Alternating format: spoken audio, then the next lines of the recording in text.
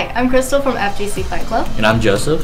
And we're here to give you some public health tidbits. Definitely, of course, with our community, we do host a lot of these small time events in a very small enclosed space, and that can be prime time for all these germs to kind of get in everybody's system. Yeah. So here are some elementary things that you can do to keep yourself and other people safe. Definitely. Rule number one, of course, is always wash your hands. Yes, please. If you go to the bathroom, wash your hands. Hug somebody. Wash your hands. Shake hands. Wash your hands, please. Even though you should not be shaking your people's hands. Absolutely not. But still, even if you're looking at somebody else's hands, please wash your own hands. Make sure we kind of minimize how many germs are being spread.